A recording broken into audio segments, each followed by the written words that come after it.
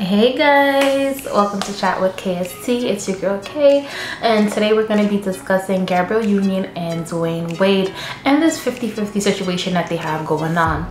So the other day, Gabrielle Union sat down and did an interview, and in that interview she said that her and Dwyne Wade go 50-50. They split the bills 50-50. Now a lot of the fans were a bit like upset and gave Gabrielle Union a lot of backlash, saying, why would you go 50-50 with your husband? Why isn't your husband, if not paying all of the bills in your household, he should be paying most of the bills in the household?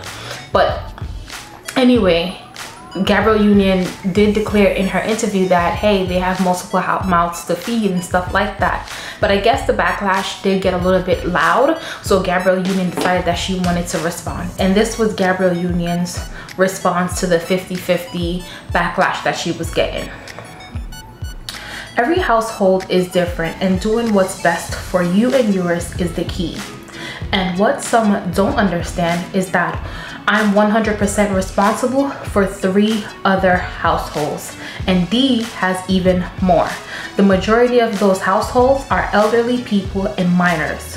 We both come from families that step up to help care for children and elderly relatives. So being able to be with someone who meets me halfway and lightens my load gives me peace and support.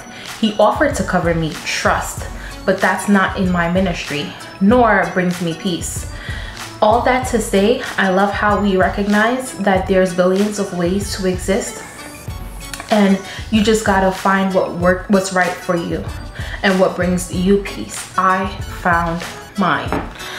So Gabrielle Union is basically saying, look, there's many ways to exist in a relationship, and I choose to exist in a relationship where I go 50-50. Now, in terms of my opinion on this, I totally agree with her. There are some people, they want to go 100-100, go 100, go 100, go 100. You want to go 0-0, go 0-0. You want to go 70-30, go 70-30, 60-40. Whatever works best for you in your relationship, that works best for you in your relationship.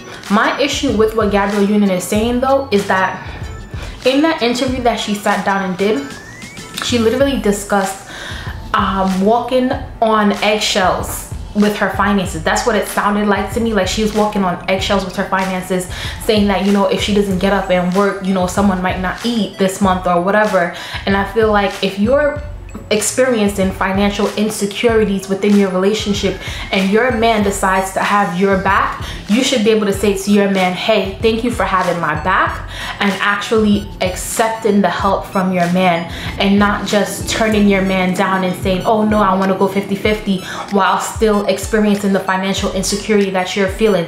I feel like if I was in Gabrielle Union's shoes, what I would have done was allow Dwyne Wade to cover me to a point where I feel financially free, feel financially stable, and then go back to working out things 50-50. You know what I mean?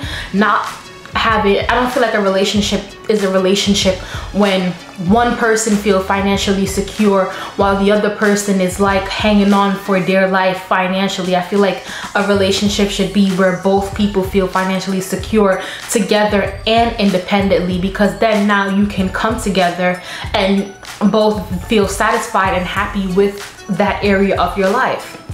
But nonetheless, that's what I would have done. What I want to do is I want to hear what you would have done. If you were in Gabrielle Union's shoes and you were experiencing financial insecurities, what would you do? Would you accept Dwyne Wade's help, or would you be the trope that says, hey, I'm still going to go 50-50. I'm going to go with 50-50 with my man because that's what's right for me in my relationship. How would you handle it? Put your comments down below in the comment section. Don't forget to like, share, comment, subscribe, and we'll chat next time. Bye.